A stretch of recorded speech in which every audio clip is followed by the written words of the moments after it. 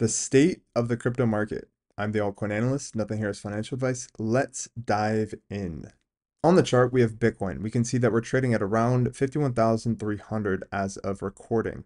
Now, I want to highlight your attention to a previous area of resistance up here, which appears to be acting as resistance again. Now, if we kind of draw out some of our levels here, and we mark out that 52,000 level, if we take a closer look, we can see that we did get a slight deviation. The other level that I find interesting here is if we zoom back out, is this level over here. We can zoom in on the daily and we see the upper level here at around 53,000 marked out, where it acted as previous resistance over here. And then we went into a pretty nasty correction before kind of finishing that cycle. We went all the way down to almost a 25% correction. Now, in this uptrend, we haven't experienced a 25% correction yet. Is it possible that we could see something larger than kind of the 20 to 21% corrections we've seen? I think it's likely. Now, as you can see up here, we barely just touched that level and it acted as resistance up here. And if we draw out kind of our other level that we had at the $48,000 level, when we hit that level the first time over here, we immediately got rejected in a sell-off. And this is also the spot ETF approval. In my opinion, I think a steeper correction is in store before we kind of go off into our actual bull run. But one thing I want to point out here is, why is everything rallying? Why are we so elevated? In my opinion, it's because the tether printers are continuing to pump liquidity into the crypto market.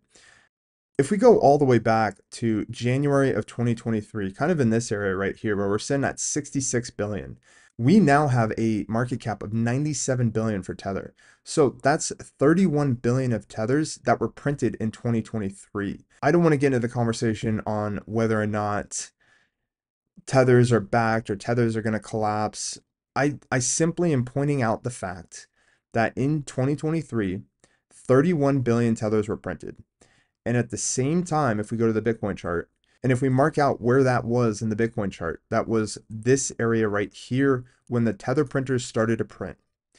And so as you can see, we more or less followed pretty nicely the trend that is the tether market cap. Something to watch here is when the tether supply begins to contract a bit. I think we'll probably see a correlation within the market and starting to cool off for a bit. And so if we go back to the Bitcoin chart, I want to take a look at some of my indicators that I have. And generally, one of the indicators I like to look at is the RSI divergence on a higher time frame. And so as you can see right here, we had a flash of some bearish divergence, which ended up correcting about 20% before it ended up rallying again up into the $52,000 level. We can then go up to the weekly divergence. Some of the divergence is playing out on the weekly, where we have the price of Bitcoin going higher, but the RSI going lower. And generally, when you have the price moving up, but the relative strength index moving down, generally it's a sign that the price needs to return to equilibrium and we will see a longer and steeper correction. Now, the 3-day didn't play out, but we can see in times where the weekly played out really nicely. And this is the weekly RSI divergence that played out over here, marking the top. And then a bullish RSI divergence was forming over here. We had one little capitulation before kind of showing that we were going off into an uptrend.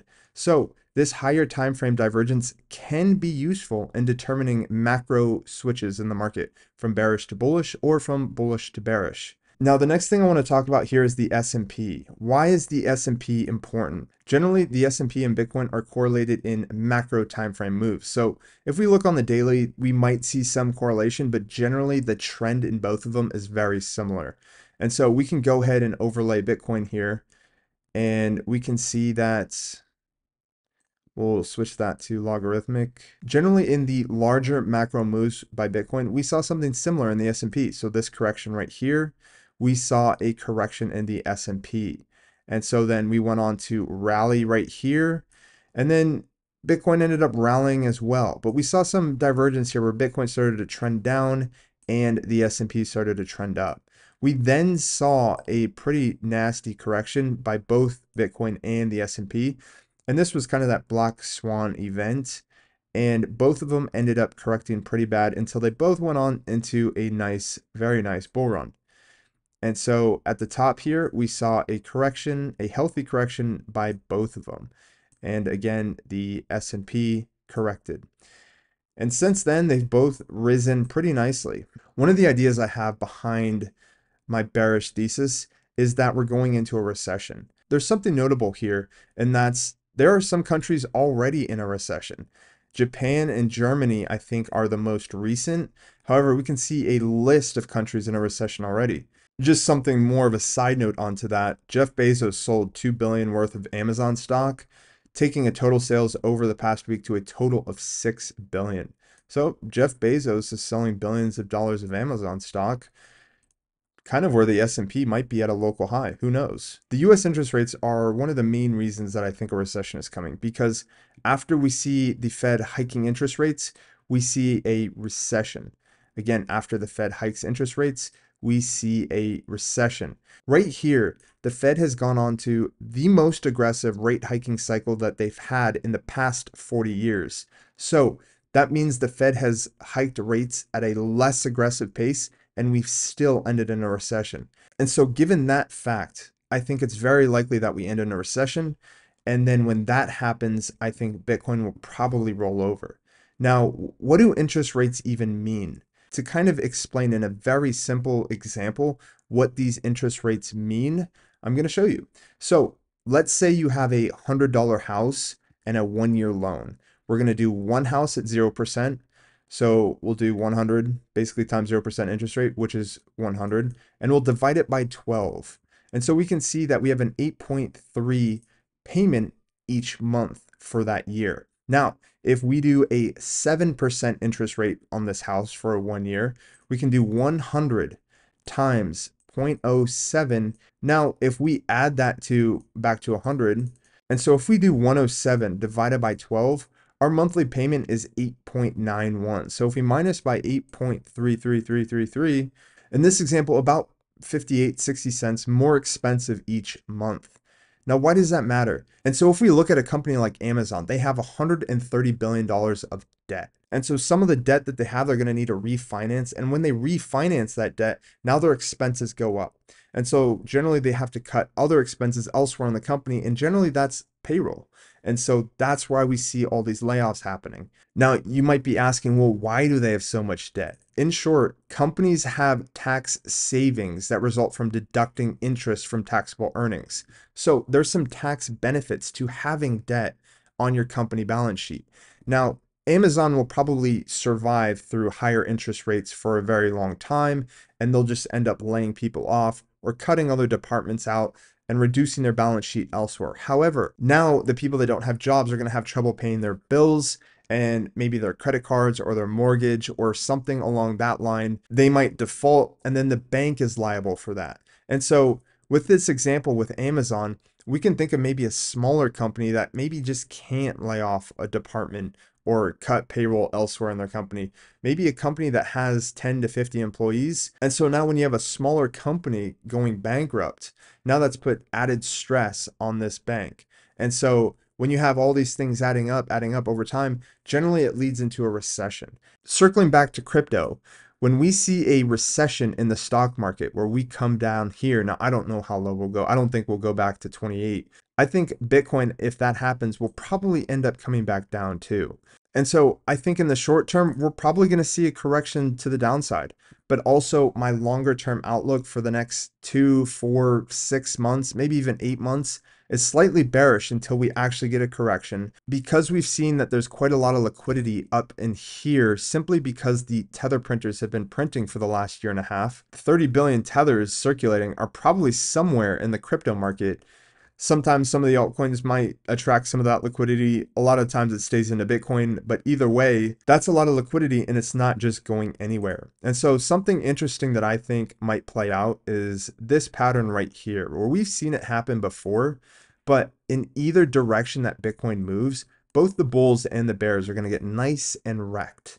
And so generally speaking, I think that this is a reasonable outcome where we kind of go down and the bears are going to celebrate saying, hey, told you we're going lower. And then we go back up and the bulls are going to be like, bull market confirmed 69K soon.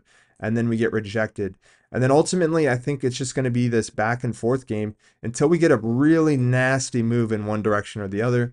I tend to think it'll be to the downside. And I mean, sure, there's always a possibility that we could break up, but I just don't think that's the case. We've never put in a new all-time high of the halving year in a Bitcoin 4-year cycle. Right now, there's a lot of we're starting our bull run phase right now, and I just don't think that's the case. I think a lot of influencers try and use you as exit liquidity by getting you into the market, and I don't think they have the best intentions. And so I understand the bullish case of the ETF just got approved and the halving, and we see Michael Saylor on CNBC and $4+ billion of unrealized profit. And this all sounds good, but I think it's going to break to the downside. I don't think Wall Street wants you to get rich. I think it'll be interesting to watch the chart the next few weeks to months to see how this plays out. Because either way, regardless, I think we're going to spend a decent amount of time just kind of chopping up here. Even if this doesn't play out, I think there's a very good chance that we just kind of stay maybe in this range up here between range highs and kind of a range down here. I think that's very realistic as well. Maybe we just kind of chop up in here, kind of deviate both sides until maybe it goes one way or the other. My whole point in starting this channel is to kind of be very honest and realistic because I don't think you get a lot of realistic price predictions in Bitcoin in the crypto space. I think it's either you see Peter Schiff saying we're going back to zero, or you see Anthony Pompliano and Plan B saying we're going to $1 million next year. Now, I don't know if Anthony Pompliano has actually stated we're going to $1 million next year, but I know Plan B is very confident in his 500,000 price prediction next year, 500K. And so I just don't think that's realistic. And I think there's a need for a different perspective in the crypto space. So that's what I hope to provide. Last but not least, follow me on X. I like to post some interesting ideas there. And so, with that being said, thanks for watching. I'll see you guys next time.